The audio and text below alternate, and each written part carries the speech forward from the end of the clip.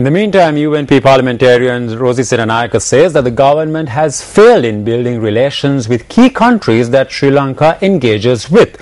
She expressed these views in an exclusive interview with Newsfirst bureau chief in Washington, Gaddafi Smile.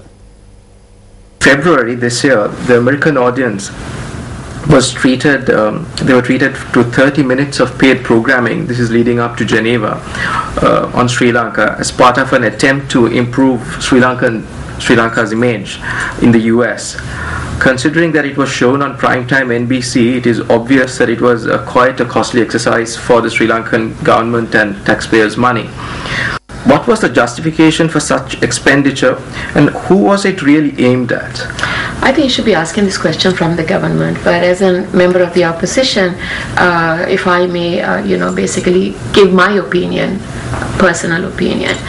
In a post-war situation, I think we need to basically re-portray or remarket, rebrand Sri Lanka. I strongly believe that the government has failed in building relations with the key countries that we deal with in this last couple of years. When the government fails to, have good relations with some of the people that we need to have relations, good relations, I strongly believe that our foreign relations are not.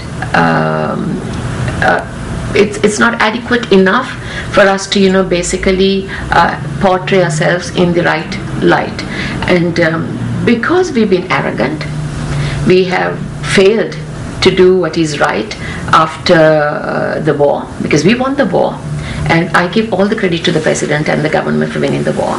But after the war, when we talk about the LLRC report, when we talk about the recommendations, when we talk about reconciliation, I think there has been a lapse, there has been lethargicness, they have been very lethargic in implementing the recommendations, they have been very there have been a lack of interest. That brings me to my last question. Will you ever run for presidency in Sri Lanka? Why not?